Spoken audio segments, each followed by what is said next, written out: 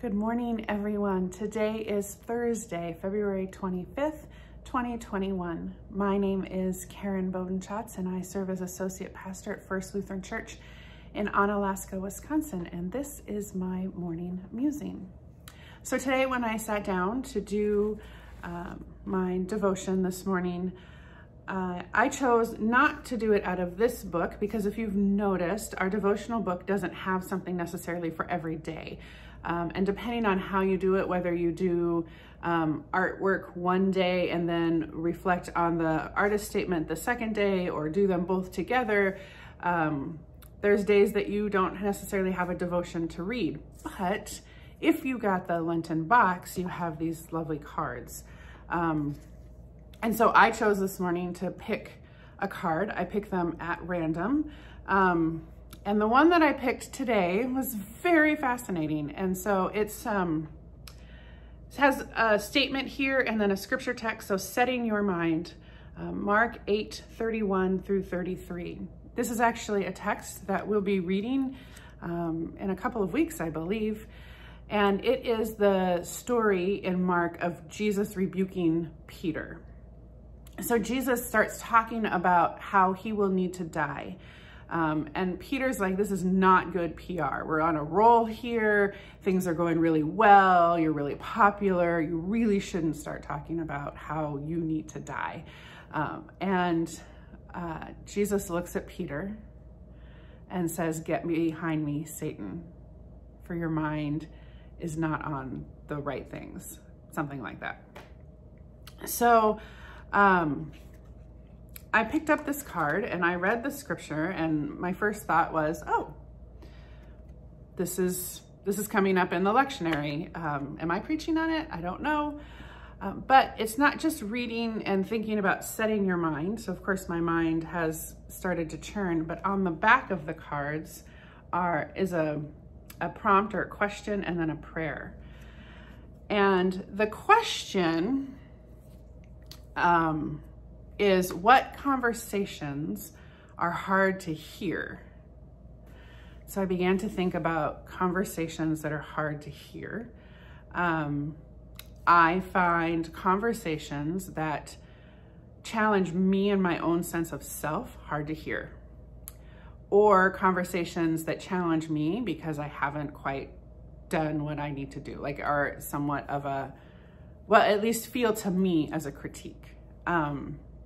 I can't say that that's what the other person is doing. That's what happens in me. Those are hard to hear.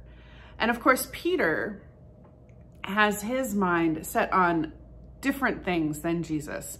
Kind of in the moment, how are we going to do this? Has no idea the bigger picture and what's going on. So the question, what conversations are hard for you to hear? It was hard for Peter to hear about Jesus dying. And, well, let me share the second part of this. So what conversations are hard to hear, and then lean into active listening today.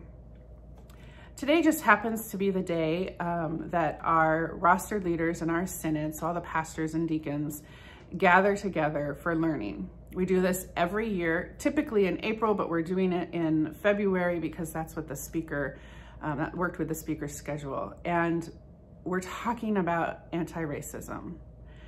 And I thought, that is a conversation that's hard for me to hear because I know that I have a lot of work to do yet in this area. And so I just thought that the Spirit was up to something today. I don't know what it is, friends, but I will need to be actively listening, which means setting aside all the jumble in your head to listen to what the person is saying and then to actively check in every once in a while to make sure that what you're hearing is what they're saying. I do this training, I teach this to all sorts of people, all the time. And so I'm really curious as to what I will hear today. And I also know that my mind is in about 50 different places right now. I'm feeling really scattered this week. And so the Spirit, I think, is saying to me, be present in this conversation that is sometimes difficult, and listen well. I will let you know what happens, probably next Tuesday. But then also on this card is a prayer. So I'm going to pray this prayer with you. I hope you make use of these cards. We still have a few more left, a few more sets left. If you would like to have one, you can just give Tamara a call. But let's pray. Holy God, how often am I Peter?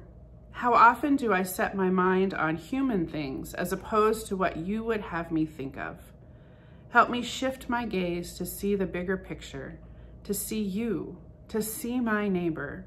Forgive me for the times when I get caught up in my own sightlines. Amen. Beloveds, be well, be kind. Christ is with you.